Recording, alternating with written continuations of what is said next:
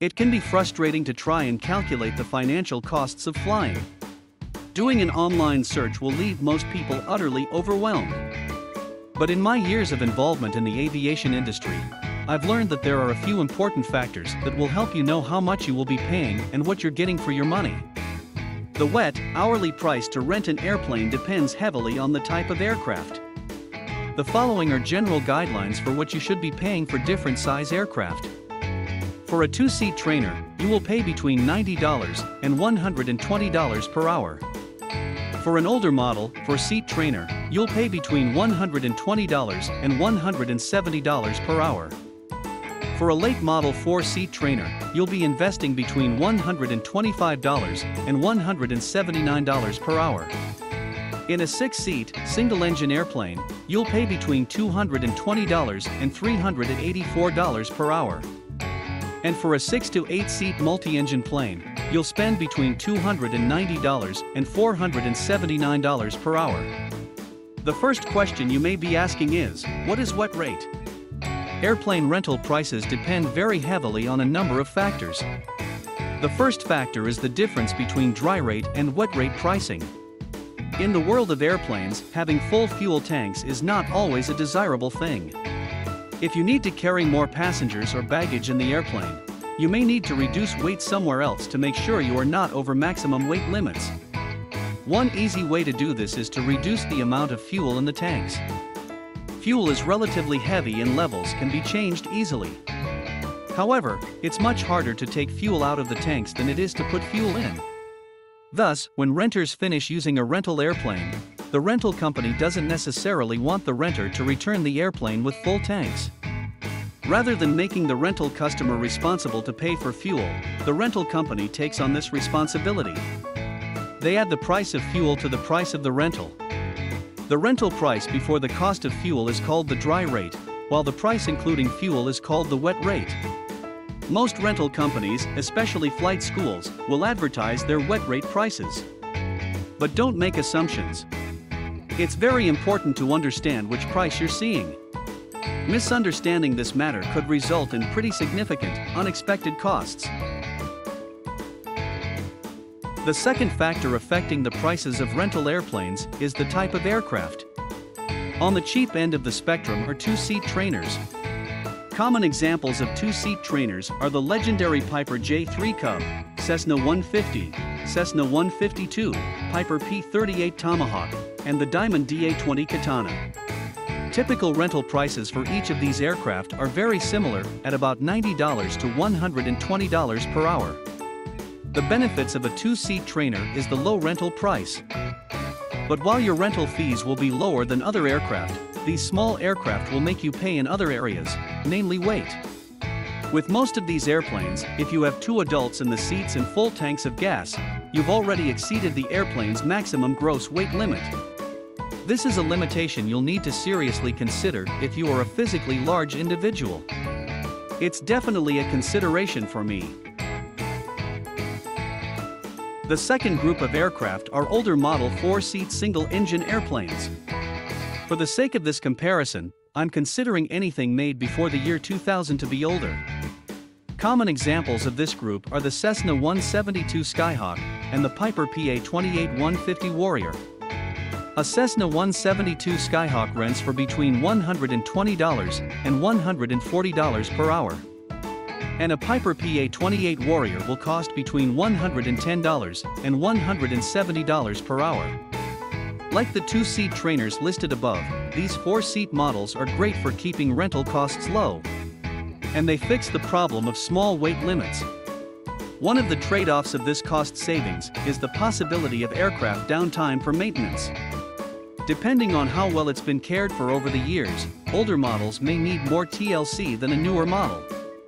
This necessary maintenance can result in days when the weather is good, but you still can't fly. One way to avoid maintenance downtime is to rent newer model aircraft. Many times, these models also have some nice technological updates that make them easier or more fun to fly. Like the older model, for seat aircraft, newer models can include the Cessna 172 Skyhawk, Piper PA-28 150 Warrior, and the Diamond DA-40 Star. Most Cessna 172 Skyhawks will cost you between $125 and $159 per hour.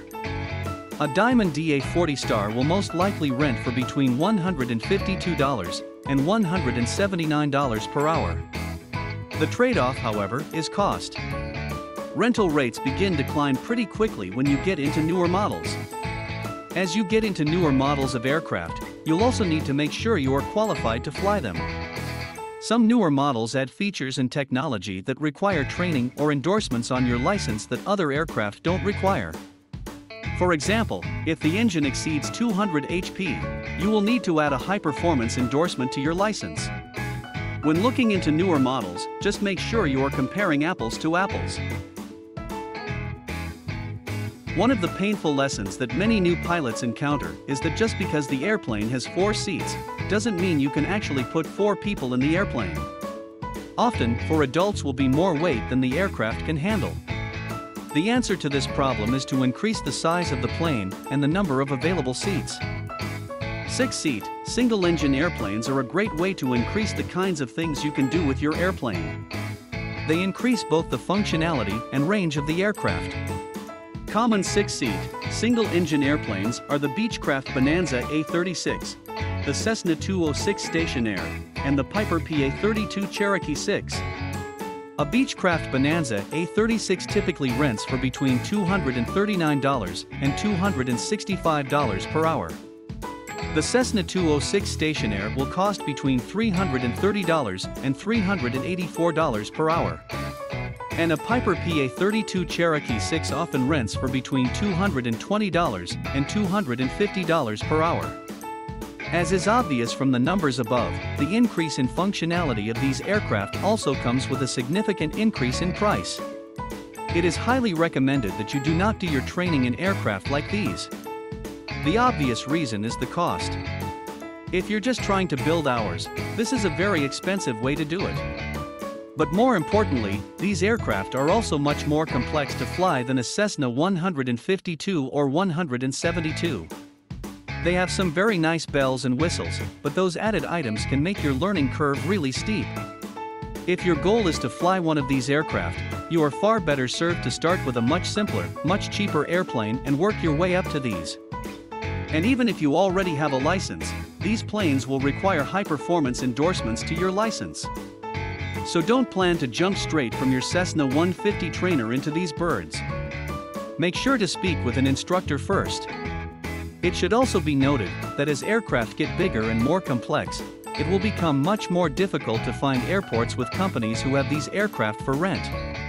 Just because they exist doesn't mean they will be available for rent in your area of the country. If you really want to get the most usability out of your pilot's license, a 6 to 8 seat, multi-engine aircraft may be the way to go. Adding a second engine allows you to fly over more dangerous terrain like mountains or open water with the assurance that if you lose an engine, you can still make it to a runway safely. That second engine also increases the amount of weight you can carry and length of time you can fly. The Beechcraft B-55 Baron rents for between $290 and $417 per hour. A Cessna 310 will most likely set you back between $425 and $479 hour. And the Piper Seneca rents for between $309 and $329 per hour. The engine is the most expensive part of the airplane. One engine burns fuel. 2 engines burn twice as much fuel. And the engines require the most maintenance of anything on the plane. Doubling the engines doubles the maintenance expenses too. You can see this difference in the prices listed above. To fly a multi-engine airplane, you will also need a multi-engine rating on your pilot's license. It's very important to understand the unique dynamics of flying with more than one engine if you're going to fly safely. And if we're going to be honest, finding multi-engine aircraft that are available to rent is pretty rare. Most people who really want to fly big multi-engine airplanes have sufficient money to just go ahead and purchase one for themselves. If this information has piqued your interest and has you wondering what it takes to get a pilot's license, I would highly encourage you to check out the video I recently created called "What It Takes to Get a Private Pilot's License." To check it out, just click on the link near this video.